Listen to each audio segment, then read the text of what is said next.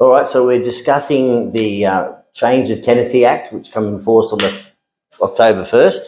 Here with Aaron Saliba from our Property Management Department. We discussed pets in our first one, and now we're going to talk about domestic violence, which is a very sensitive, ugly subject. Before we do, just quickly on assistance animals, they're not classified as pets, are they? No, they're not.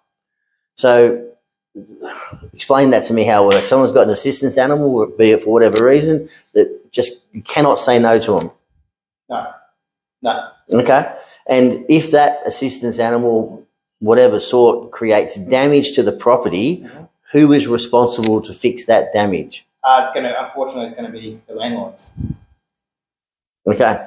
And there's no grey area here. Just that's the way it is. No. And when tenants go through domestic violence, they've got to apply and go through those. They've got to tick all those boxes. Well, provide all the evidence that. So this is the assistance pets we're talking about. So pets? Yeah.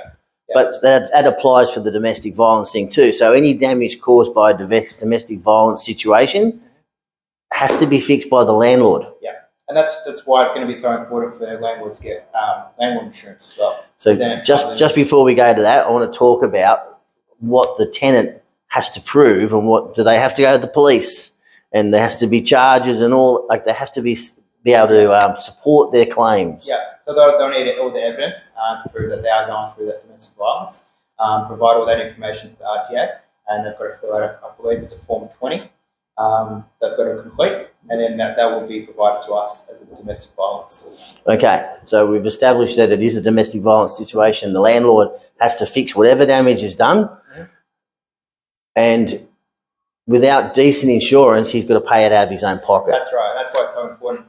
All those people that do have landlord insurance, just to make sure that check your policies, because although there's real estate companies that do landlord insurance, like EBMs, Terra Shares, and then all the banks that do insurances as well. So just so important to make sure you've got the right policy to make sure you're covered. So who do we recommend here? We would recommend EBM.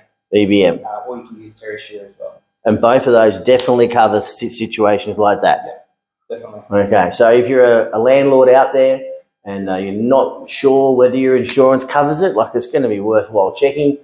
And also check with your actual property agent. If we don't look after it for you, are they across all these changes? Do they know what's going to go on? Or if you're a self-managed person and the compliance issue is just getting too hard, that's what these guys get paid for. So thanks for your time. See you soon.